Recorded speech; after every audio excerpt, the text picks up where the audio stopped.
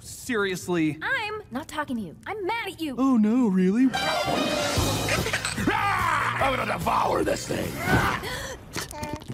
This tastes like flowers. Okay, this tiny thing is now a wolf, everybody! I want to teach it to walk around in circles. Yes. Before it lays down. Yes, That's my yes. favorite thing to teach. Grab the baby, let's go! You're probably asking yourself how a stork, a girl, and a baby wound up in this situation. Let me go back and start at the beginning of the story. Junior, you know why I built my office entirely out of glass, even though birds can't see glass? I do not. Power move.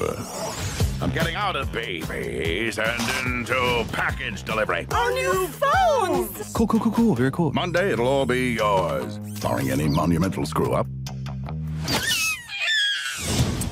Orphan Tulip? Junior? Oh, Tulip is just fine. Orphan hurts my heart. That's a quail, an emu, there's a chicken that cannot fly. She's helping us achieve our dreams. This is gonna be great, guys. Tulip? What is that?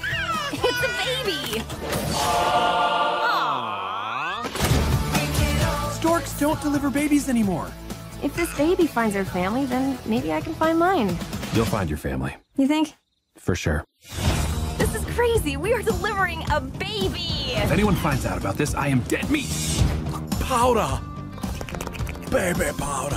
Have you seen a red-headed lady and a stork? I don't know what you're talking about. I saw two that fit that description the other day.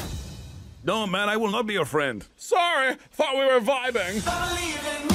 We're gonna destroy the whole roof? We have to replace the chimney with a slide for when the storks deliver my baby brother. What he said. Dads are fun, moms are mean. I heard that. Moms are fun too! Put down that baby!